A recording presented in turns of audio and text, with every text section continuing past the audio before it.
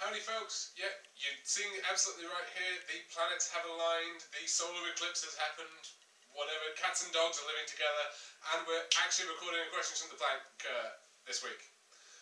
So, without further ado, my dear, are you ready with the camera? She's gone silent on us. Are you ready with the camera? Yes. Good. Are you ready with the questions? Vaguely. Are you ready to keep your pen out of the way of the camera? Yes. Excellent. Okay, and here we go. In music, which composer wrote the water music thought to be Handel. for... Yes. Which international organisation established the International Court of Justice? The UN. Yes. Where in the body would you find the Sylvian fissure? The foot. No, the brain. In the animal kingdom, what is the common term for domesticated kiwis? Cows? I have no idea what that's meant to be. I can't answer the question, can I? I'm moving on. In world politics, Mahatma Gandhi was the leader of the National Congress of which country? India? Yes, I'm going to give you the last one just because I have no idea. It was guinea pigs. In TV, what was the name of the US legal drama series starring Corbin Burnson and Jimmy Smits? I don't know what the hell he was in. Pass.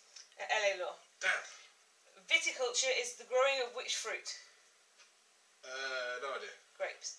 In 1993, which British athlete set the 110-metre hurdle record No in idea. Stuttgart? No. That was Colin Jackson. In theatre, for what does the abbreviation FOH stand for? No idea. Front of house. Omaha is the largest city in which American state? No idea. Nebraska. Who painted Sunday Afternoon on the island of La Grande? No idea. That's Georgius Seurat. In human biology, what V describes two lower chambers of the heart? Vascular. No, ventricles. Damn. Which Norwegian city is located on the Aker River? No idea. Oslo.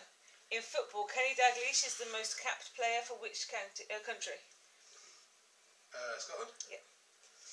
In the animal kingdom, a murder is the name given to which group of Crows. birds? Yeah. In literature, complete the title of the 1953 Raymond Chandler novel, The Long What? Goodbye? Yeah. What is the name of the religious order for men founded in the 13th century by St. Francis of Assisi? No idea. Franciscans.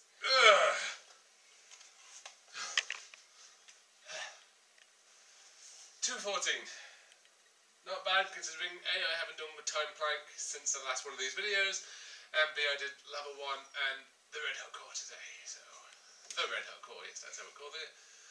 What was my score on the questions? I'm giving you the guinea pig one that I couldn't say, so you got 7 out of 17. 7 out of 17.